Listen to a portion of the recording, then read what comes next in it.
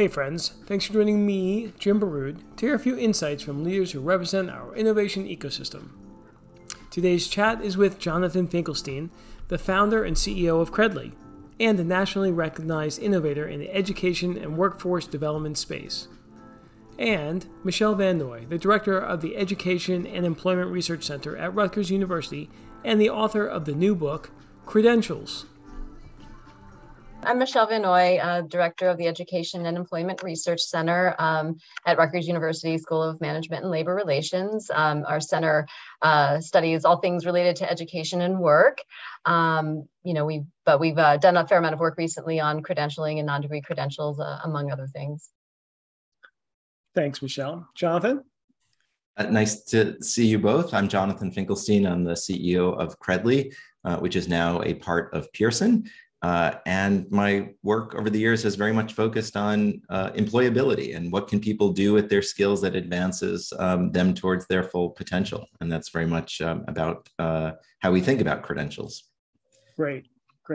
Well, now you both have really impressive backgrounds. Let's talk about each of those. So Michelle, again, you go first. Tell us, about your educational career journey. Yeah, sure. Happy to. So I started off my career, broadly interested in education and doing research in education. And I quickly became interested in the kind of education to work transition. So this was back in the day when we were thinking about school to work policy and trying to figure out how to better do that. And so I got involved in research related to those questions. As part of that, I became interested, I was involved in some research on industry certifications in the context of community colleges. So that was in the early 2000s when there was a big proliferation of those credentials. And so that sort of piqued my interest in following that. I ended up going to work at the Community College Research Center at Teachers College Columbia, and also while pursuing my doctorate. And really focused on issues related to community colleges and workforce issues related to that transition process. And, again, I think this is where the thread for credentials kind of became important for me because, part of that is credentials I saw as being very important for that transition, for people to be successful in the transition from education to work. And so, that became the focus of my dissertation, where I did interviews with employers and who are looking to hire IT workers to look at how they valued credentials in that hiring process. So I spent weeks doing interviews in Detroit and Seattle. So anyway, that's that was sort of my academic journey. And then following on that, I came to Rutgers and kind of continued in that similar line of research.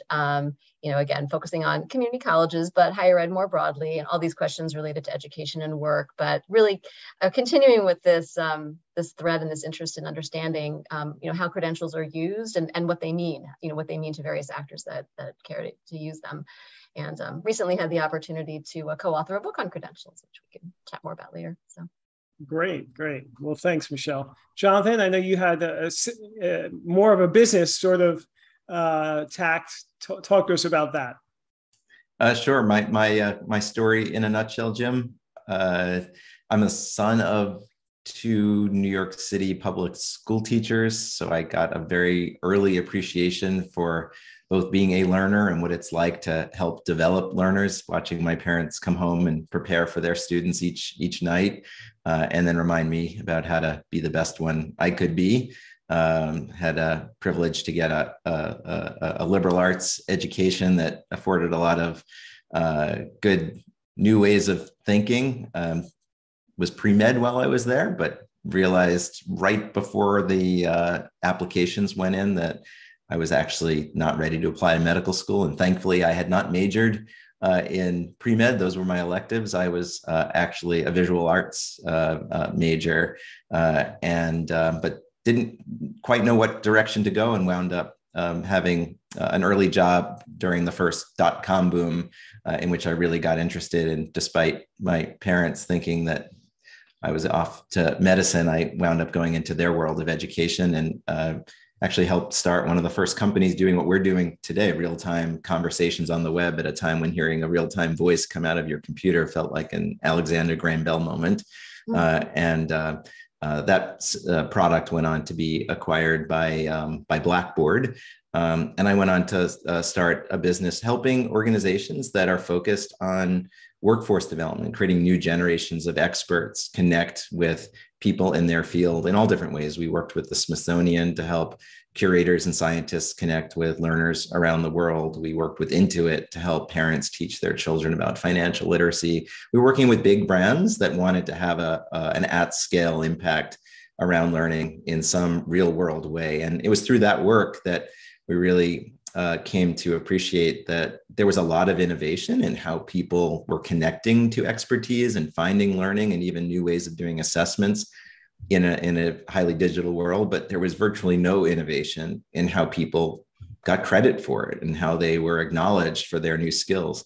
And that's where we decided to focus, and that became the impetus for founding Credly. How do you create a more consistent, a more dynamic, a more user-controlled and owned way of carrying the evidence of your achievements into each new part of your life without having to reintroduce yourself or start from scratch every time? That led to Credly. Which is Credly. No, this is what a really great story of a serial entrepreneur in the edtech space, right? So obviously you've seen a lot. And so that brings me to my next, sort of topic. I really want to hear your perspectives about how the pandemic, has affected the education sector. And that could be K-12 and higher ed. So in general, what you're seeing from both of your vantage points. So Michelle, do you want to take a first stab at sort of how you view the effects of the pandemic? Yeah, I mean, we are certainly, I think, even I should say before the pandemic, I think we were at a transformational moment on the cusp of things. And I think, as many commentators have pointed out, that the pandemic in a lot of ways sort of accelerated things that were already underway, but I think really highlighted some of the needs and some of the challenges as well of, where the credentialing world is gone. I think we've seen a lot of interest these days in, people getting shorter term credentials that can help lead to work more quickly. And whereas that was, I think, an interest before, I think the pandemic really heightened that need for people to get training, and those are thinking about all the shifts that were happening in the economy. And, so I think that's certainly a trend that's there. And, I think with that increased emphasis on the short-term training and credentialing and alternative modes of credentialing aside from the traditional BA, I think our challenge is that we have a very complicated credentialing market. So trying to make sense of that has also become much more of an urgent need and trend that we need to figure out. As Michelle said, I think we've certainly seen the acceleration of trends that pre-existed the pandemic. A few of them of note that not only touch education, but touch workforce and how those two line up with each other. I think that the displacement of so many members of the labor market early on in the pandemic, when the world virtually shut down, really forced people into new ways of thinking about connecting and learning. And for those for whom job security was a very real concern or a lived reality, there was a great number of people who turned to new forms of learning online during that period. We saw with many of the customers on Credly's network, spikes in the earning of those very credentials that Michelle was just talking about as people hunkered down and thought about what kinds of skills they needed and took advantage either out of luxury of not having the commute or the time, or out of necessity, being out of work or being or fearful of their current place in employment. So you certainly saw that accelerating trend. We also saw, as Michelle alluded to as well, a real interest in role-based certifications. How do you prove that you're the best person for a role? How do you prove that you're future-proof in a world where all sorts of future trends were accelerating at the same time? Did you need to prove that you had certain skills and certain technologies? And how do you have the evidence of soft skills, which are become especially important in a world where you have to sometimes overcompensate on the humanities side because you're working for many people at a distance and without being shoulder to shoulder. And so there was a significant interest in people who either had skills looking to prove it in a world that needed more proof points to figure out where people fit in companies and organizations that had changed very rapidly. But also, I think from the employer side, what we saw was and this pairs not only with the pandemic, but with the renewed focus on social and racial justice, which really came into the limelight during the same period. And all of those factors, I think, really forced, at least among very progressive employers, a rethinking about what the employee experience was. How did that company's values reflect the kind of place that people wanted to work at?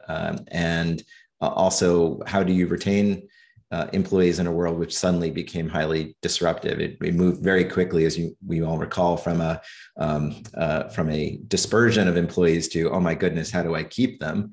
And one of I think the two top reasons people are choosing companies to work at today are they're choosing a great place to learn, not just a great place to work. And so learning benefits and how employers connect with the higher education ecosystem, how you can prove the skills you develop on the job became one real core call to action for employers to consider. And the second is values. People want to work at a company whose values they respect. They want to be able to go home to their friends and family and feel like their company represents their identity. And so shared values became very important as well during this period. And we see that reflected in our work through the types of things and the patterns of credentialing that emerged during this period. Right. And you mentioned something, I want to come back to it later, about soft skills, communication skills, all really important in this remote or work from anywhere sort of reality that we're in.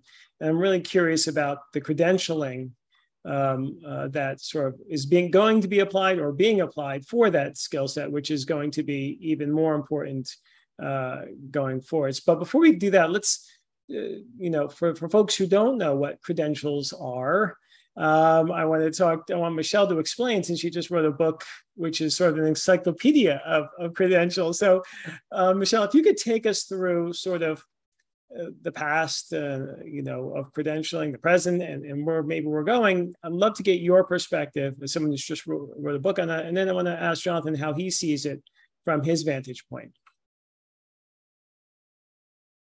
Sure, that's a great question, because as I said before, the credentialing market is very complicated. There's a lot going on, and a lot of confusion, I think, sometimes about what we're talking about. And so, even among folks who spend their days only studying credentials, experts, I think, are still trying to refine some of the definitions. But through our book, we did try and, synthesize some of what's out there. And I think when we talk about credentials, in I think more broadly and within the context of our book, we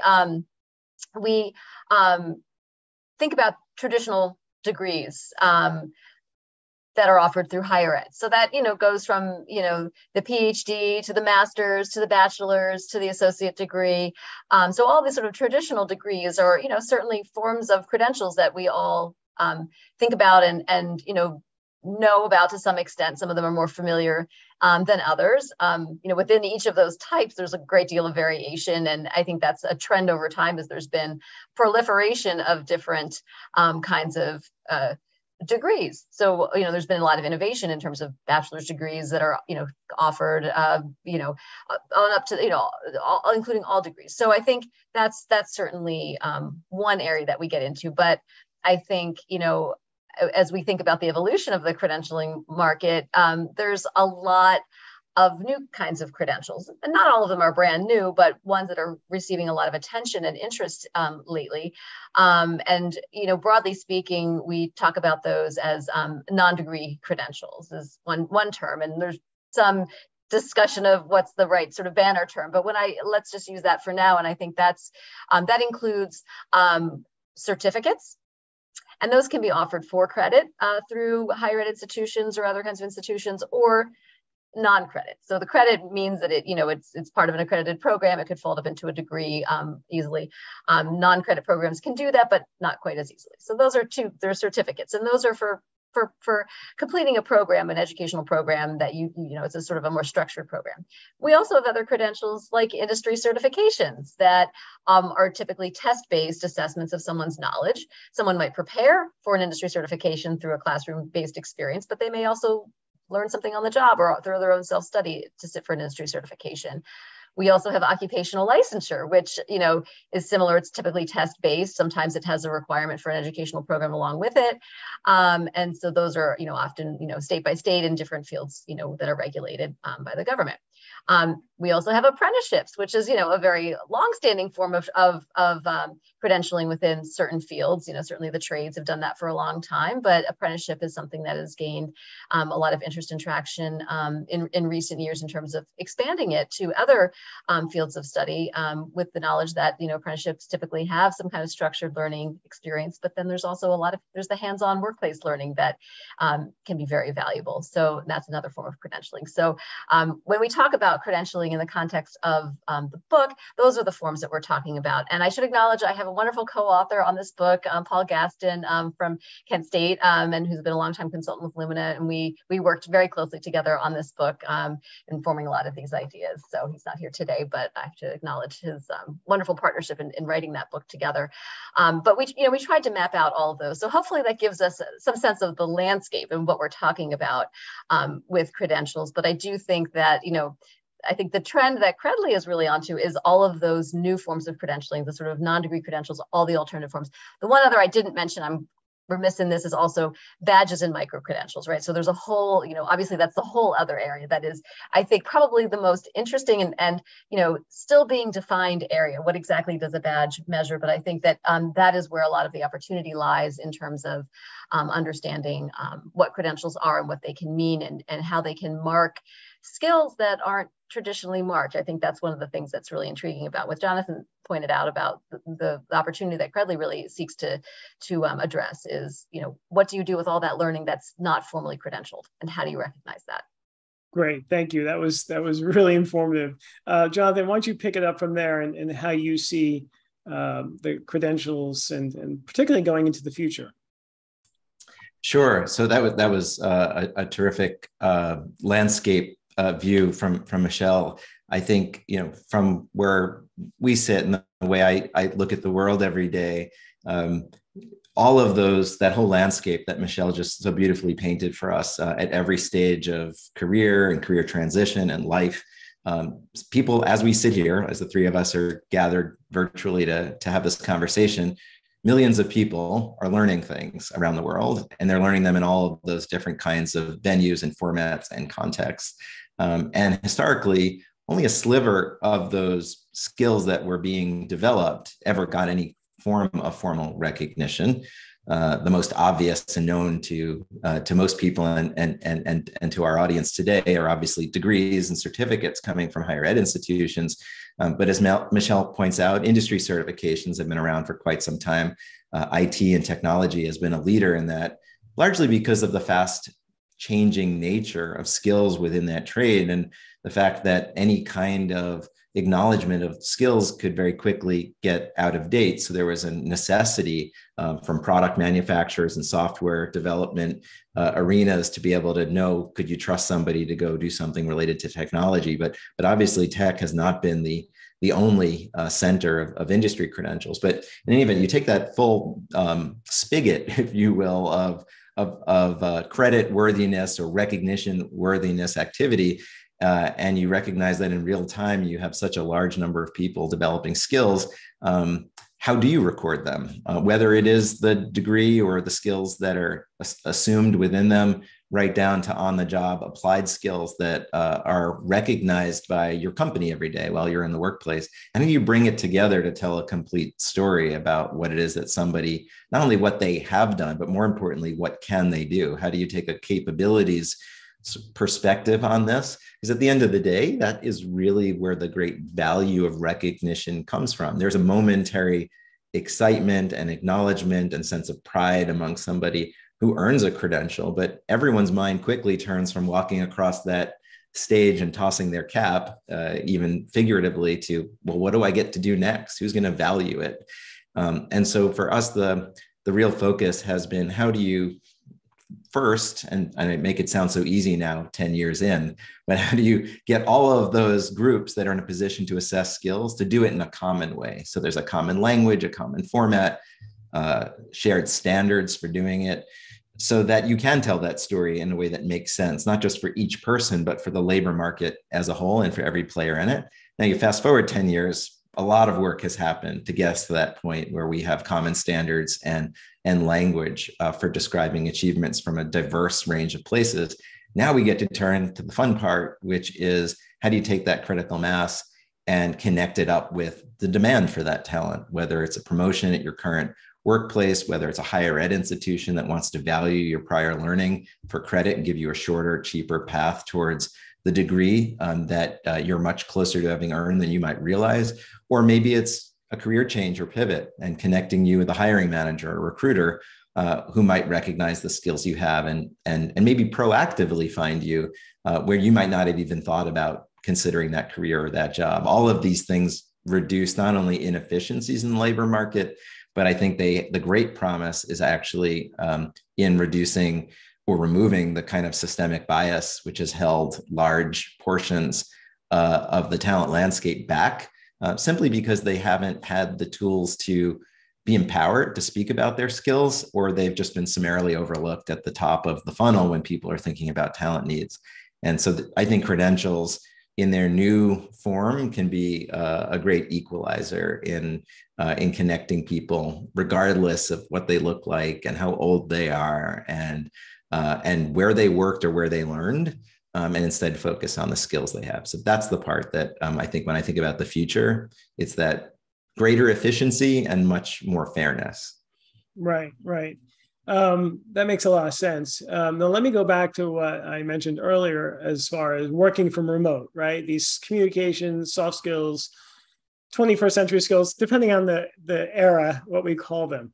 But right now, I think they're essential skills, right? So are there any credentials that either of you are seeing that are being created to sort of codify or at least certify or at least give credit to people who can work remotely more effectively than others per se, or collaboration credential? I don't know what it is, but I'm just asking, is there any movement there that we should be aware of? I mean, it's an interesting question about something that would speak specifically to kind of the remote working environment. I mean, interesting. I mean, I guess it would be interesting to actually kind of take a look at soft skills as we think about them more broadly, and then sort of map like which are the ones that are most essential to being most effective in that kind of work environment. That's a really interesting question, because I bet there are. If we spend some time thinking about that, I bet, and probably someone has done that. I'm not aware, but I think that's really interesting. I mean, I do think in general the question of effectively measuring soft skills has been a tough nut to crack, and lots of different players have tried to do that. And I think there are a lot of different efforts that are out there to do that well. But it's sort of an ongoing question, I think, and an interesting one to think about how that can be done and have that mark be something, that credential be something that is understood and recognized and valued by employers in the hiring process, to kind of create it as a currency is, I think, still under development. But I do think there are several efforts right now that are interesting and underway on that front.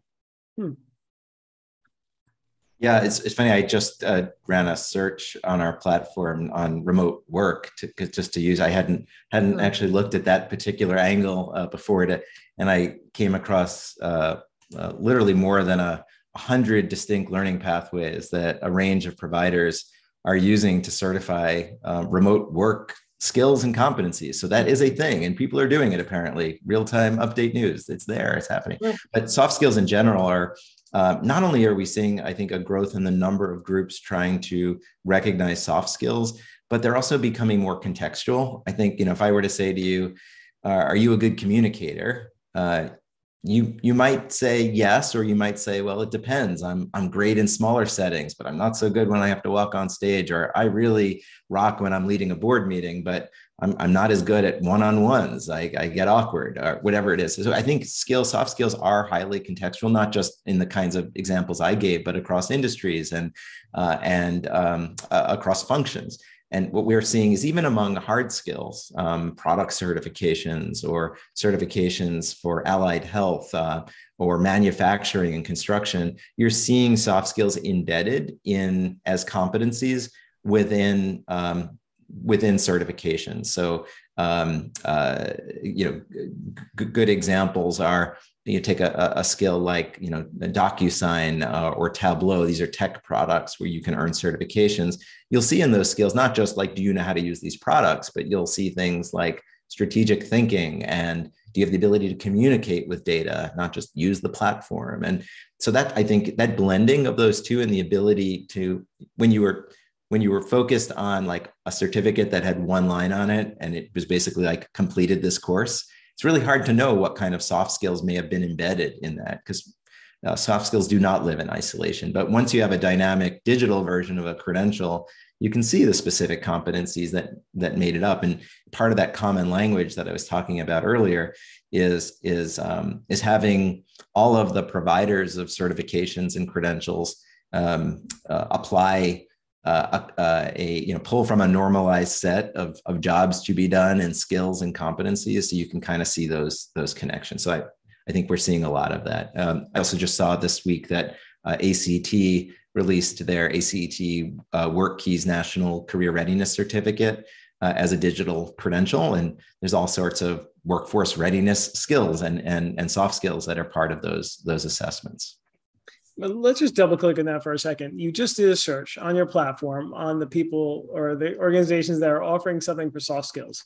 So my question is that are the people who are offering, the organizations that are offering those soft skills or those certificates or badges in general, has the mix changed, right? Formerly, it was nonprofit institutions, typically higher ed, or associations, right? Linked to higher ed or linked to industry. What has that changed? Has that sort of composition changed of those new or those types of organizations or companies offering certificates?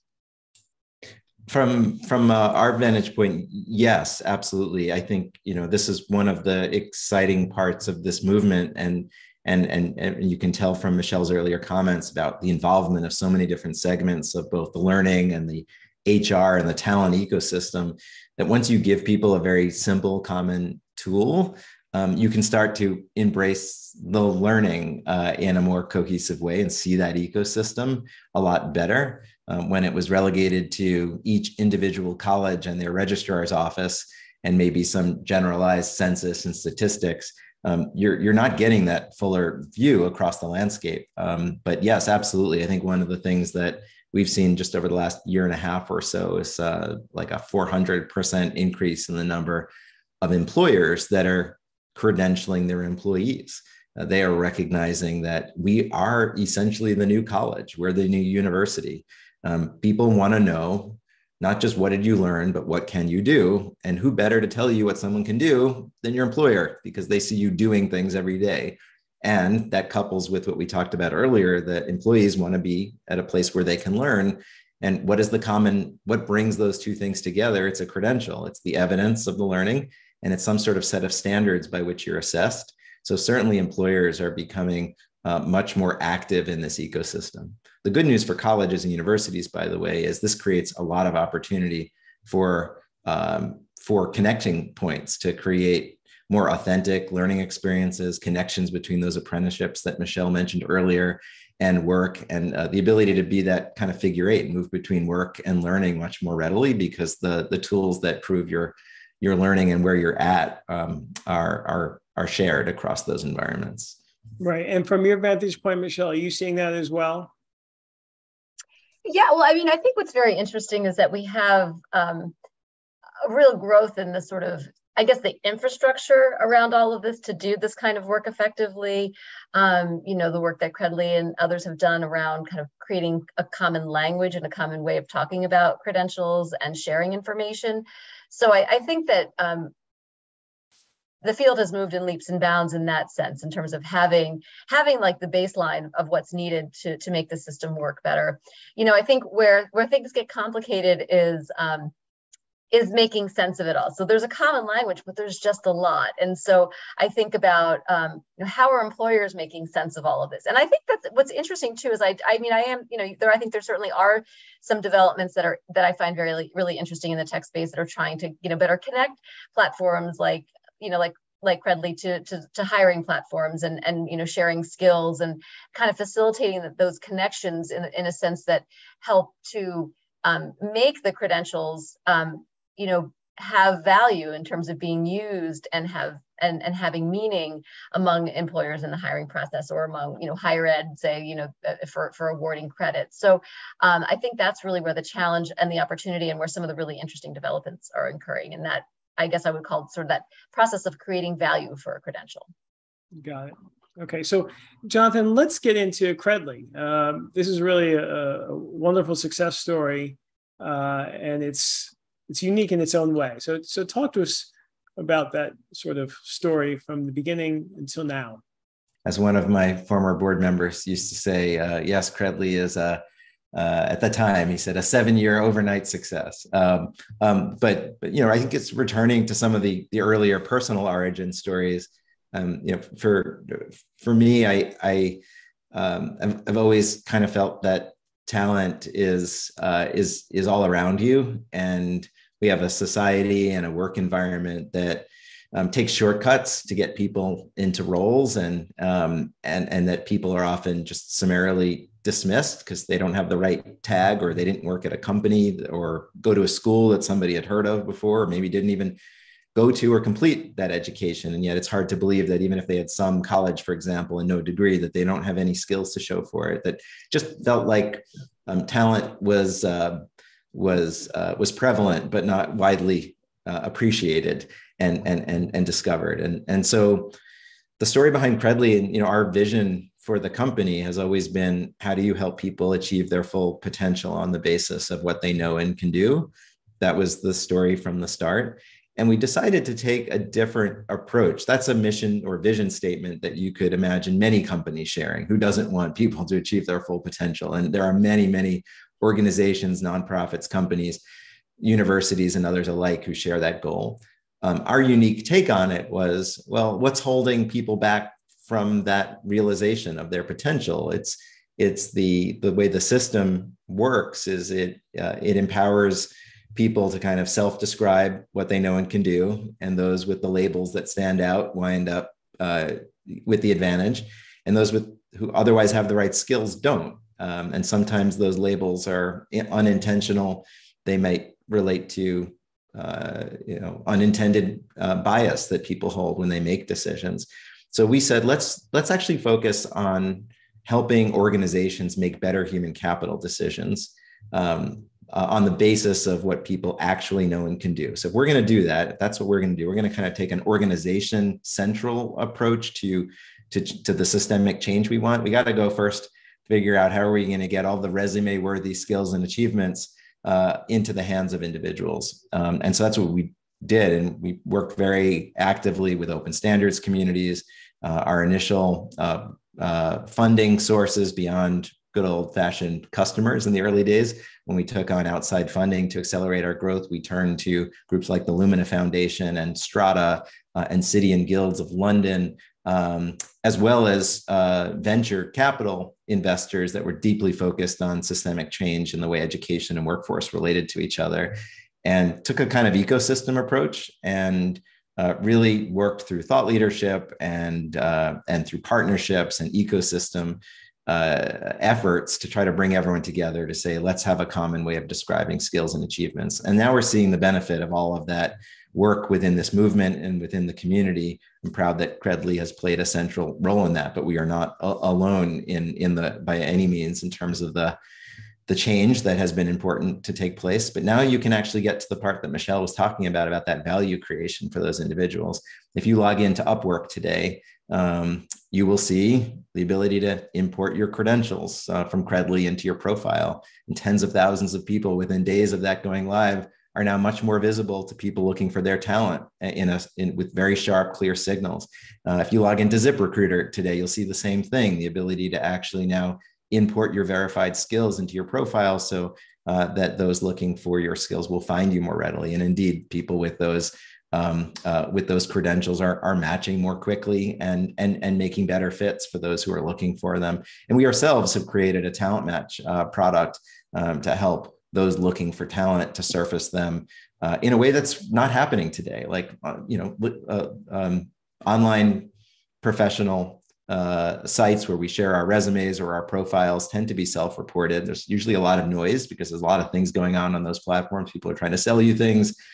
People are trying to figure out who's active and who's a passive job seeker. This removes all the noise and makes it entirely around skills. So we're actually taking job descriptions, pulling the skills out of them from those who are looking to hire, and then immediately connecting them with qualified, interested, and ready people for those jobs. So this is part of where we're at in the current part of the story, and doing the same thing with current employers so that they've got a front row seat. When somebody on their team and their company has developed a new skill, how did they get the front row seat in terms of putting them and their skills to use back to that vision and help them achieve their full potential?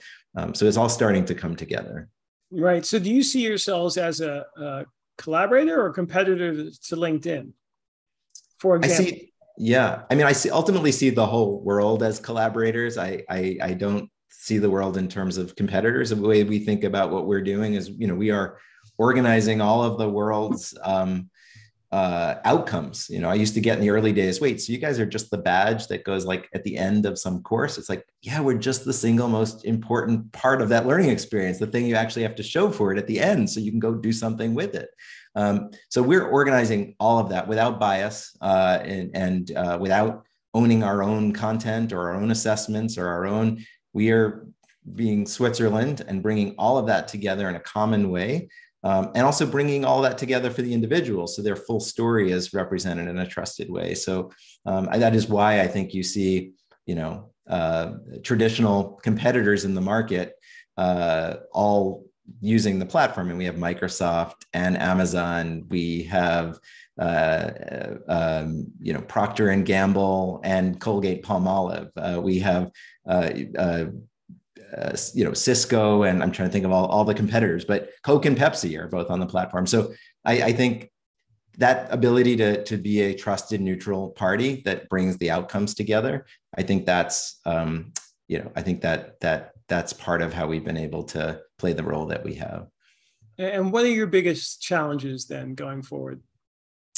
I think, challenges for us are, it's a good question. I think in the first decade, and we're approaching our 10-year anniversary this fall, was very much doing the hard work of trying to provide the right amount of value for all of these learning providers, assessment providers to adopt a common approach to recognition. I think that ship has sailed, and it isn't a question now as to whether groups should do it. For those who are not yet doing it, it's just a question of when. The biggest challenge now is doing the same thing on the talent acquisition and the consumption side of the market. How do we change the old systemic habits about recycling old job descriptions, about how we use applicant tracking systems to summarily kind of get to 3 or 4 candidates we can interview when the other 500 you dismissed are the ones who actually have the soft skills, who have the skills you're looking for, but you just took shortcuts to get there. It's how do we change the habits and how talent is deployed and found? And it's a similar story. It's simply that. It's changing habits. Maybe a job description isn't the best way to do it, the best way to find talent. Maybe you're not looking for quantity in applicants. You should be looking for quality, interest, and readiness. And maybe you will find a different set of candidates. Maybe you shouldn't be looking at the pictures of the people while you're subconsciously deciding who gets the interview. All of these things, I think, are challenges, but I think the world is ready to address them. Right. That's so interesting, Jonathan. So let's talk about the future, right? The trends that we see from both of your perspectives. Let's start with a takeaway. Just one of the biggest trends each of you see in the credentialing world. So Michelle, why don't we start with you? Go ahead.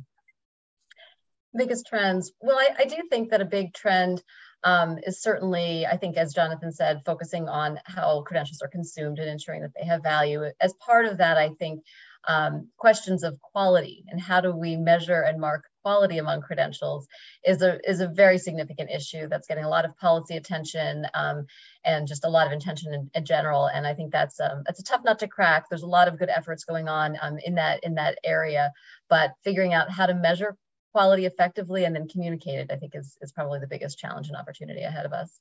Okay, Jonathan. Biggest opportunity? Biggest trend. Biggest trend.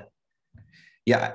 So I think, Michelle, I think the biggest trend for me is actually that you see from the traditional education side of the world. You've got higher education trying to focus more on employment worthiness, and you've got employers focusing on credential worthiness. Two areas that they're both kind of relatively new at, as generally speaking, and seeing those two come together really blurs the boundaries in a way that I think will serve the lifelong learner in a very meaningful way. Great. And are there any other things that we should be looking out for going forward? Again, from each of your perspectives, the future is hard to tell, but I know you guys have the pulse of the industry. So, Michelle, do you any other points about what we can expect to see in this area? Well, I do think one interesting trend as well is, the combination of different kinds of credentials. So we've talked, I talked about a whole variety of credentials, but it's not that it's one or the other. And I think in some ways, a lot of power that we've seen through the research comes in combinations of credentials. So, maybe it's something that gives that liberal arts bachelor's degree or associate degree a lot more value is the combination with an industry certification or a badge that really helps to mark someone's skills. And so I think, efforts to think about, combinations, it's not just that you only need one kind, that it's actually thinking about how they can work together in a complementary way. Jonathan? That was well said, Michelle. I'm kind of imagining a future which used to seem far off, but seems a lot closer now, where the concept of human capital is not a very abstract word just used by HR professionals or by analysts and business people. To me, what's starting to happen is human is being put into human capital. It's becoming very personal. It's becoming, we're in a world in which people now are expecting to own the evidence of their own achievements, to tell their own story in a trusted way, to be able to have conversation starters with people who are in a position to help them advance their professional goals. As you talked about earlier with both of us, seeing more human skills represented in this world than we've typically seen before. And capital, I think about your skills as a form of currency. Your employer today pays you a paycheck, you might get benefits. We live in a world in which you get your paycheck from your employer and you have a range of benefits. The number one benefit for most people joining companies today, as we've talked about, is it going to be a place where I feel like I'm becoming future-proof, where I'm not going into some corner where my skills are going to be quickly out of date. And unlike the paycheck, where you can spend that dollar once, your human capital you can spend over and over again. And I think we're seeing that recognition that credentials are just not a jargony term. They're not just about a single moment in time. It's about accruing capital that increases your ability to have the kind of mobility that that each person's looking for in the world. This has been great conversation. Thank you both for doing this. We usually end with a poem or a saying. So I'll ask Jonathan if you have anything to share with us as we close this out. Well, if you'll indulge me, I'll share with you one of my favorite poems from Billy Collins, former poet laureate. It's called "I Go Back to the House for a Book." I turn around on the gravel and go back to the house for a book, something to read at the doctor's office. And while I'm inside running the finger of inquisition along a shelf, another me that did not bother to go back to the house for a book heads out on his own, rolls down the driveway and swings left towards town, a ghost in his ghost car, another knot in the string of time, a good 3 minutes ahead of me, a spacing that will now continue for the rest of my life. Sometimes I think I see him, a few people in front of me on a line or getting up from a table to leave the restaurant just before I do, slipping into his coat on the way out the door. But there is no catching him, no way to slow him down and put us back in sync, unless one day he decides to go back to the house for something. But I cannot imagine for the life of me what that might be. He is out there, always before me, blazing my trail, invisible scout, hound that pulls me along, shade I am doomed to follow, my perfect double, only bumped an inch into the future, and not nearly as well versed as I in the love poems of Ovid, I who went back to the house that fateful winter morning and got the book. Yay, that was great. Michelle, do you have anything? Were you able to come up with anything? Well, I will say, I guess I didn't do my homework well, because I don't, but I do have a book. So I can tell you the full title of our book. So the credential book I mentioned before, there's actually a longer title. It's called Credentials. Understand the problems, identify the opportunities, create the solutions. And my co-author is Paul Gaston, and this is the book. So I guess if you want to go back to the house and get the book, you could get this book. That's what I got today. That's perfect. Thank you, Michelle. Thank you, both of you, for doing this. This is really informative and interesting. Thanks for joining us. I hope you enjoyed the show. Please like it, leave a review, and subscribe. See you soon.